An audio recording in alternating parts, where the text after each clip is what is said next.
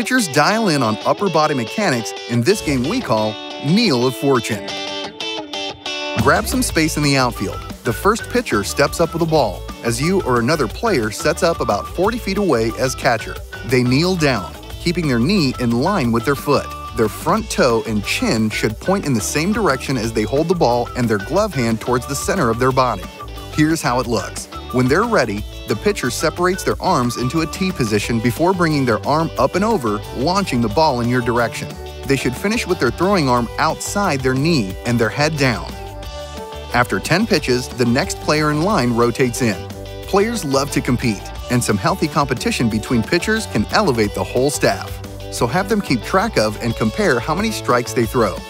Players may feel awkward using only the top half of their body, but remind them, committing to torso rotation in practice leads to even more velocity in the actual game.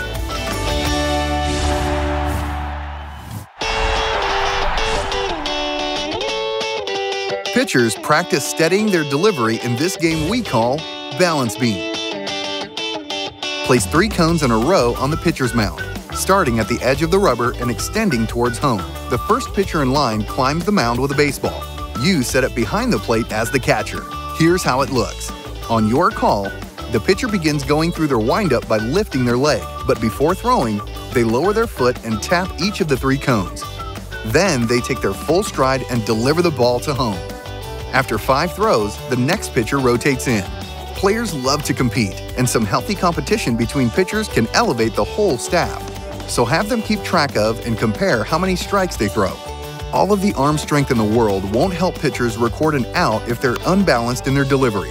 Remind them to keep their back leg stabilized and their core activated. It will help them tap the cones here and send batters back to the dugout in the actual game.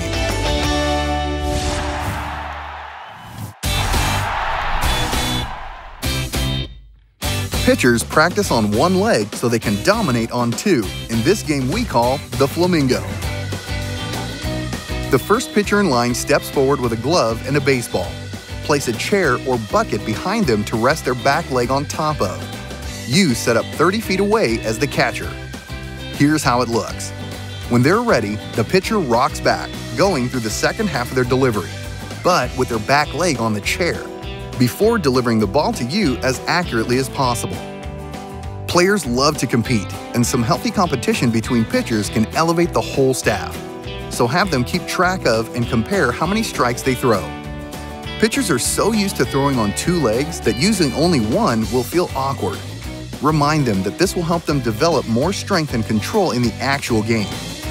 Rotating their hips properly will help them bring their throwing shoulder through the target, resulting in better accuracy and more velocity. Hey, great job!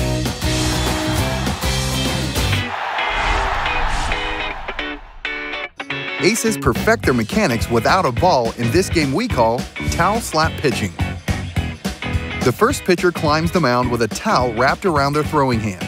You or another player stands about 10 feet in front of them. Extend your glove hand as a target as they come to their set position, hands together and head turned towards their partner. On your call, they go through their windup as usual, lifting their front leg, striding forward, and separating their hands so their arms form a T. But once their arm reaches the proper release point, instead of throwing a ball, they snap their wrist and whip the towel straight down. They score a point every time the towel skims your glove, reinforcing the importance of developing a consistent release point. After 10 towel slaps, they go to the back of the line and the next pitcher is up. Arm strength will only get a pitcher so far. To dominate on the bump, they'll need to get their entire body involved. Using a towel lets them dial in on the delivery so it's endlessly repeatable. From now all the way up to the big leagues.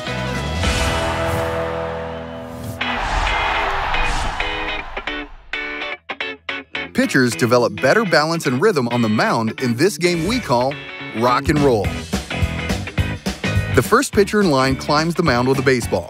You set up behind the plate as the catcher, as they get into set position, with hands together and legs spread apart to the length of their stride. Here's how it looks. When they're ready, the pitcher rocks forward, bending their knee as they bring all their weight to their front leg.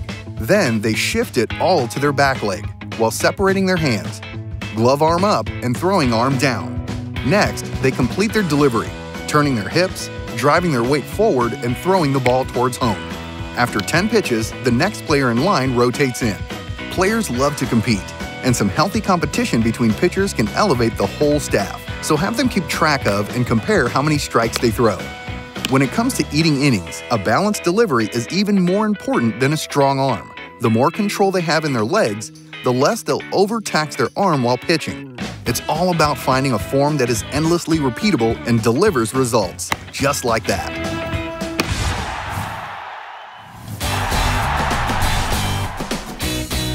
Pitchers perfect their delivery in this game we call the Scarecrow. The first pitcher in line climbs the hill with a baseball as you set up as catcher behind the plate. Here's how it looks. On your call, they make their way through the 4 steps of their delivery, isolating one element at a time. First, the pitcher comes to a split stance with their drive leg on the rubber and throwing arm up. From there, they should send the ball home, taking care to follow through, finishing over their front leg. Second, they begin with their back foot on the rubber, front foot extended, and hands together. From there, they stride and separate their arms into a T, or Scarecrow position before following through and throwing the ball. Third, the pitcher puts their weight on their back leg while lifting their front leg off the ground. They pause on one leg, lower it, tap the ground, and then lift it back up 3 times, before going through the first 2 setups and safely throwing the ball. In the 4th and final step, they put it all together, winding up and delivering the ball home, just like in the regular game. Players love to compete, and some healthy competition between pitchers can elevate the whole staff, so have them keep track of and compare how many strikes they throw. Some players may struggle with control while using a disjointed delivery. Remind them to keep their heads steady and eyes locked on the target, just like this.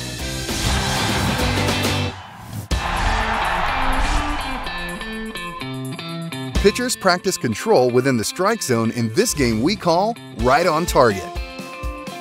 The first pitcher in line climbs the mound with a baseball. You set up behind the plate as the catcher. Here's how it looks. On your call, they begin delivering the ball to home plate. Have them throw 12 pitches, trying to hit different imaginary targets with each. First, they throw to each of the 4 corners, up and away, down and away, up and in, and down and in. Then they throw one right down Broadway, before finishing up with a pitch middle-low. They should throw 2 pitches to each target in the strike zone before moving on to the next. Give them 1 point for every strike they throw on target and challenge them to beat their high score in the next round. If players are struggling to hit their spots, remind them to line their glove arm up with their target to steady their line of sight, helping to keep their head in place and their eyes locked in on the strike zone.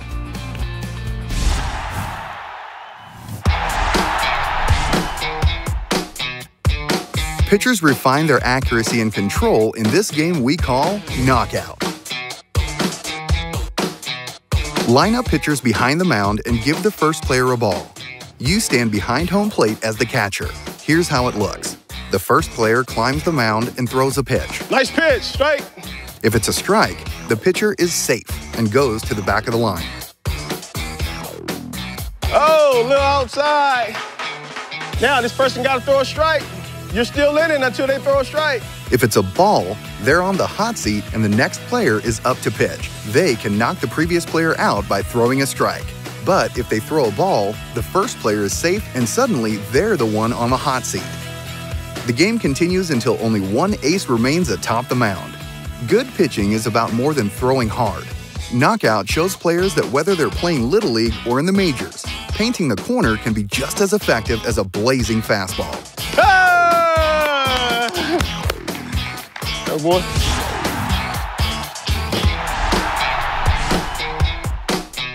Pitchers refine their accuracy and sharpen their control in this classic called the Bullpen. The first pitcher steps up on the mound with a ball, as you or another player sets up behind home as catcher. Here's how it looks. When they're ready, the pitcher winds up and smoothly delivers the baseball to home plate. They should throw each of the pitches they'll use in the actual game multiple times, ramping up their velocity with each rep. Start off with fastballs. Next come changeups, so they can get comfortable using a different grip. The bullpen is also a great chance to develop control within the strike zone. Challenge players to throw pitches to each of the 4 corners of the zone, up and away, down and away, up and in, and down and in. After 20 pitches, the next pitcher rotates in. Players love to compete, and some healthy competition between pitchers can elevate the whole staff. So have them keep track of and compare how many strikes they throw. Most of your aces will prefer practicing the pitches they're already good at. After all, it's more fun when you're reliably throwing heat. Remind them that this is their chance to smooth out any bumps in their delivery without the pressure of a batter at the plate. That's the best way to make sure they're comfortable throwing every pitch in their arsenal.